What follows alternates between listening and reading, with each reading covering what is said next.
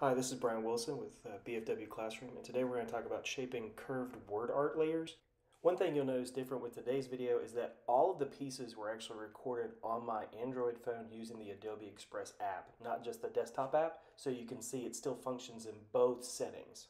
We're going back to that same three-layered piece that I did before, and you can see that there are two different word boxes.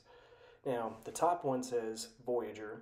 To create that quarter curve, what I had to do was create spacing in the word. Now, I will say when you use this template, the words that you swap out should be the same length or at least the same size. So with Cassini being shorter than Voyager, it doesn't have the same kind of arc to it, so I have to modify the different spaces on the beginning and the end of the word.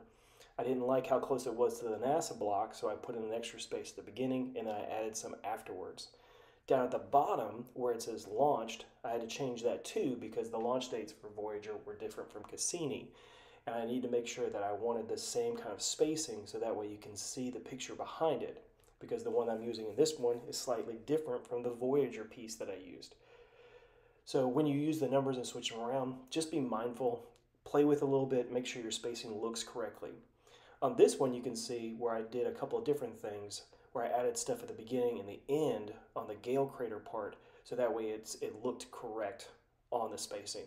What you'll notice in both of these is that I have two word blocks at the top and the bottom, and they might be different sizes, but they are centered with each other on that layer that is the word layer. Hey, don't forget to hit the subscribe button there on the right, or click on the video above to see one of the other tutorials I've made. Again, this is Brian Wilson. Thank you for watching, and I hope you enjoyed.